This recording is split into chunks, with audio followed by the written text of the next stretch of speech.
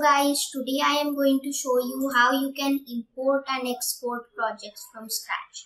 So now what you want to do is, for importing projects, go to this file tab and left click on it. Now you will see three options. Click on load from your computer and I am going to use this project. Now click on OK for replace contents of the current project.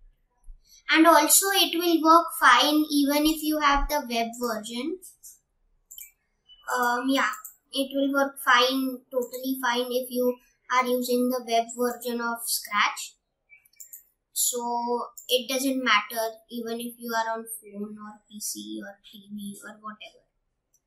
Now to save a project, you just have to click on file and then save to your computer. Now it should open up this kind of thing and just click on save. That way you can import and export projects from Scratch. Bye.